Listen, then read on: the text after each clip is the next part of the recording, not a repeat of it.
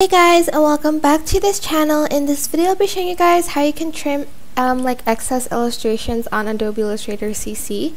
So there are two ways to do this. You can grab this square rectangular tool and put it above the illustrations and make sure you cover the canvas properly like so.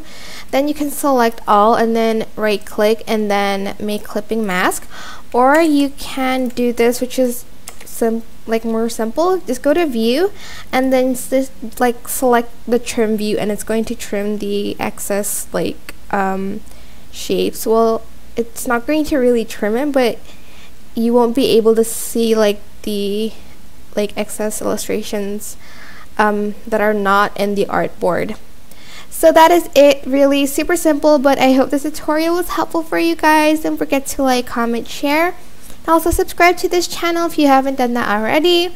If you have any questions, just leave it in the comment section down below and I will try my best to answer them all for you guys.